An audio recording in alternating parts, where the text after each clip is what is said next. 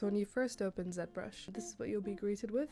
A lot of buttons. This menu here, which is not entirely clear how you get rid of, and it's just a lot to look at, which is a bit annoying. So the first thing that we as beginners tend to figure out is that you can get rid of this menu here by pressing either comma or this button, the lightbox button, and then we're like, great, let's start sculpting, let's go.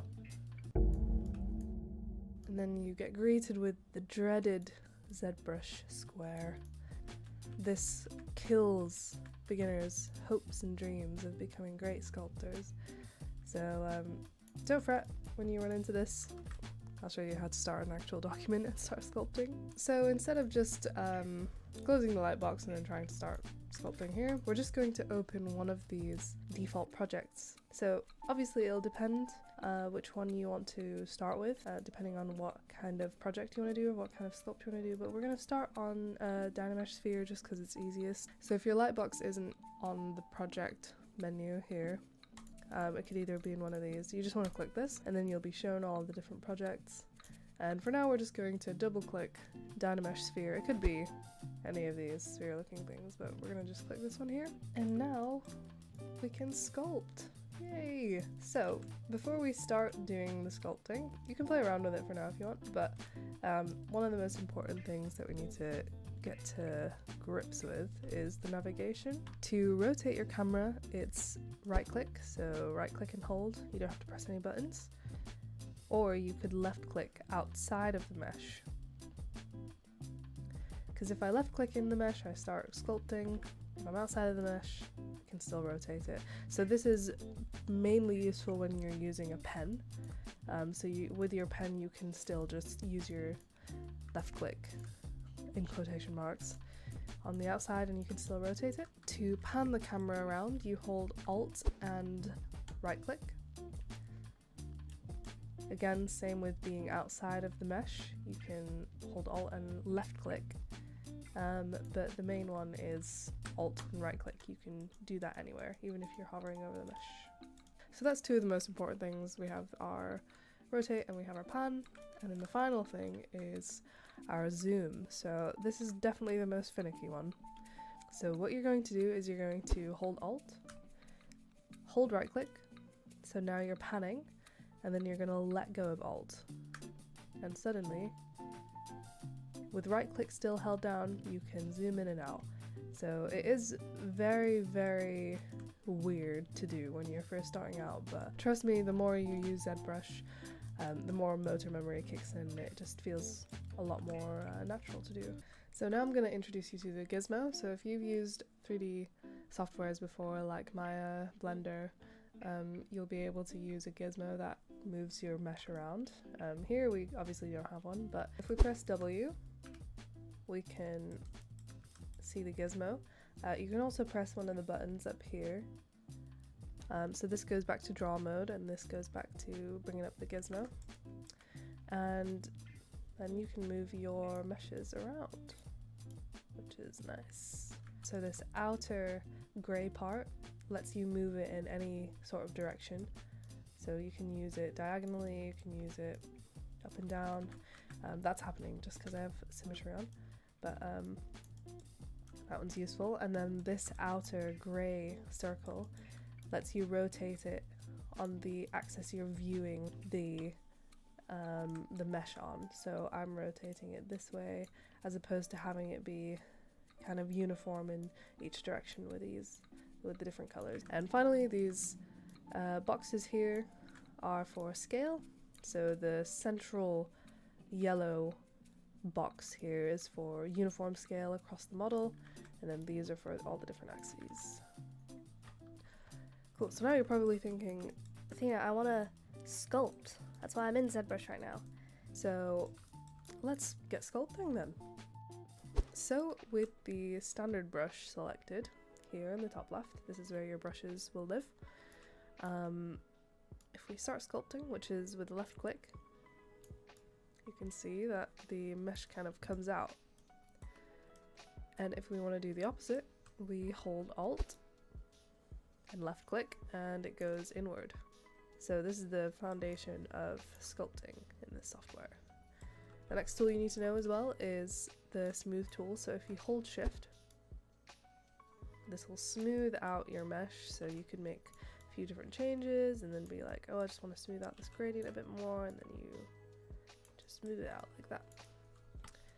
To change your brush size, you can either come up here and use this slider to change it, and it'll change it effectively like that.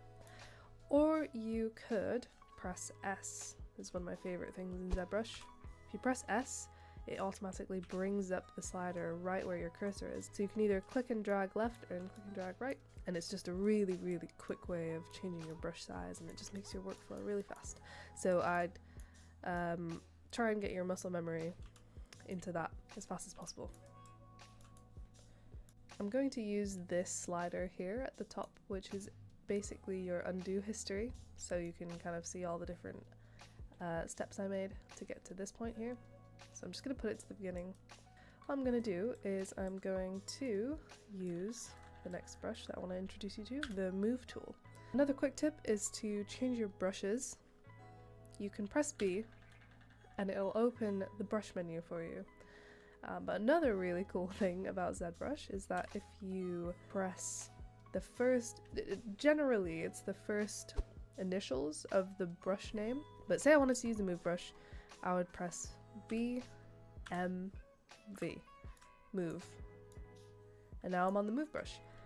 So again, just like changing the size of your brush, there are really, really quick ways to do everything faster, which will come more naturally down the line when you're more experienced with the software, but it's good to just train yourself early on to be able to use it, just so you have a nicer time whilst you're using this great software. So yeah, move, B, M, V, B, M, V. So now I have the move brush. Just ensure that your symmetry is on as well. So symmetry is a really important aspect of sculpting as well, digital sculpting. As it just quickens your workflow, so you don't, if you're making a human and you're doing one eye at a time, it's just very slow. So you can add imperfections later, but for now, to turn it on, it's X. To turn it off, it's X as well. Again, really nice shortcuts. So let's create something really, really, really basic, like a pear, for example. With the move tool selected, I'm going to use a really big brush size to get the general shape of a pear going. And in this section as well, I'm going to teach you about Dynamesh. So Dynamesh is a bit complicated for, well, not really, not necessarily, but a bit complicated for beginners to understand, but I'll just try and demonstrate it as good as possible to you here. Okay, so we have like a kind of pear shape here. Can you see already we see some stretching of the polygons? So to view the wireframe of your mesh, you can click this button here, draw polyframe, or use Shift F. Again, very useful shortcut to know. But yeah, say I wanted to give him some arms. I'm gonna drag his stuff out and, oh god, that's really awful, that's ugly. So this isn't the best. You could maybe try and smooth it out, but no, it's just going back to where it wants to go, which is have a uniform mesh here. So how can I keep the uniformness of the topology? For that, you're going to use Dynamesh. So this project's already in Dynamesh mode, but if you have a mesh where Dynamesh isn't enabled, you just have to navigate to, on the right here, Geometry, Dynamesh.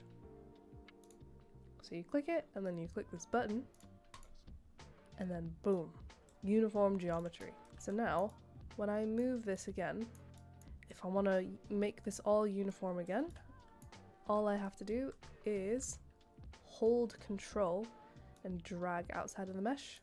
It dynameshes it again. So this is a great way to block out all of your different features really quickly. So again, that's drag out, hit Control, click and drag outside the mesh, and you have your brand new topology, which makes it a lot easier to sculpt into. I've decided I want to give this pear some legs, so I'm going to use the move tool again. And I'm going to drag some out. This looks quite cute. And then I'm going to Dynamesh it. I kind of want to give this pair a little bum, just as a demonstration of one of my other favorite tools, which is the damn standard brush. So to get to it, it's, take a guess actually, I'll give you 3 seconds. Damn standard.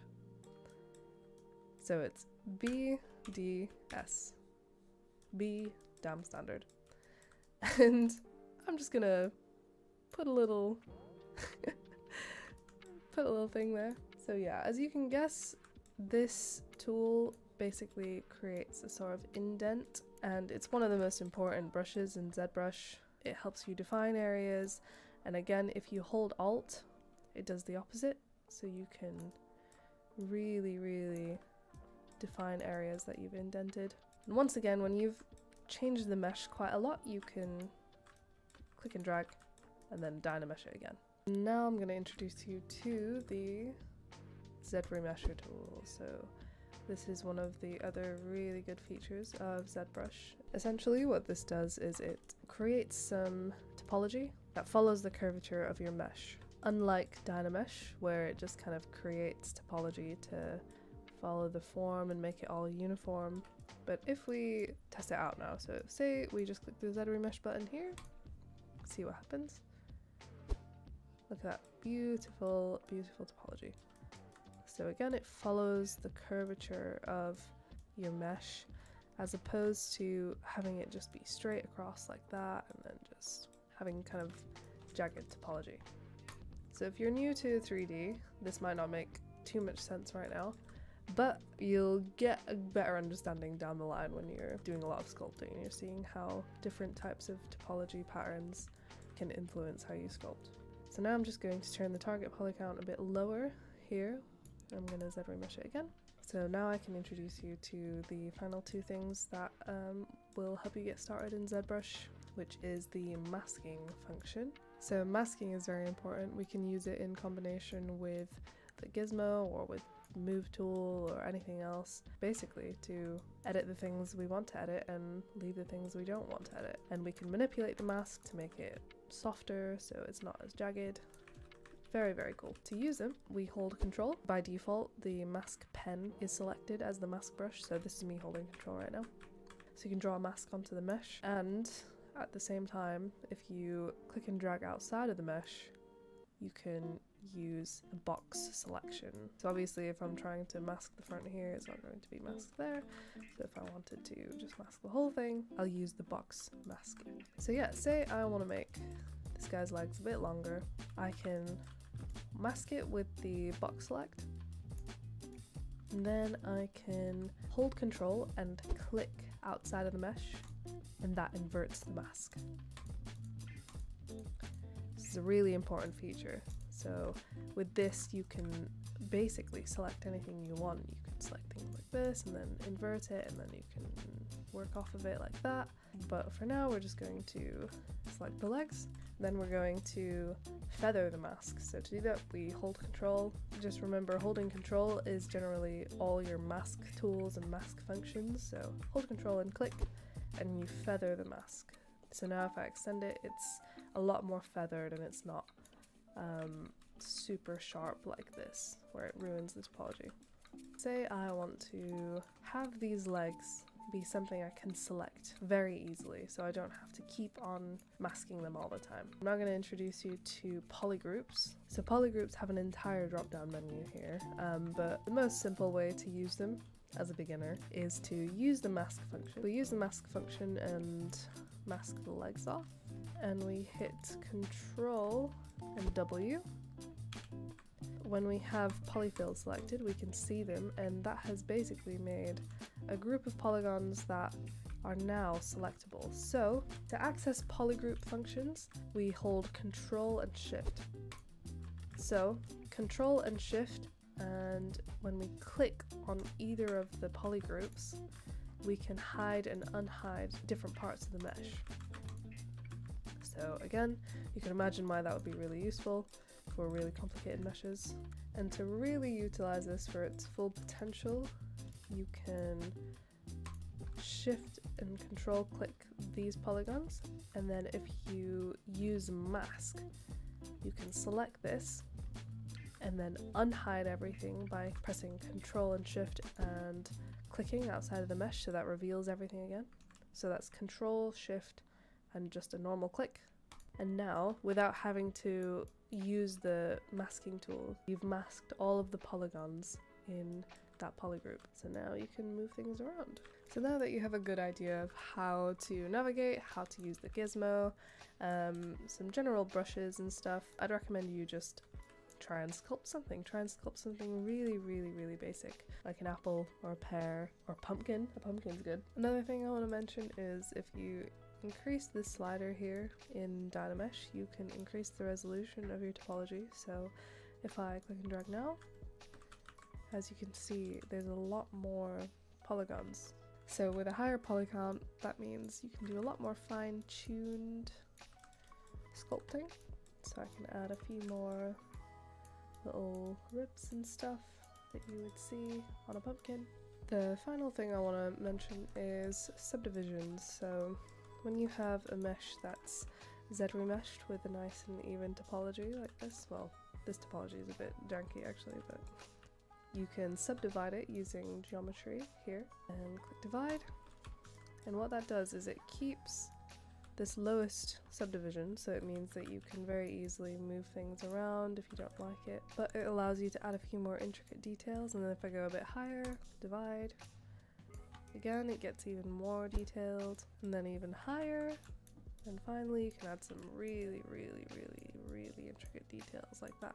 Obviously this is just a demonstration, doesn't look the best, but you get the idea. So now if I wanted to move anything around, if I wanted to make this super big, if I go back to my highest subdivision, all of the intricate details have remained.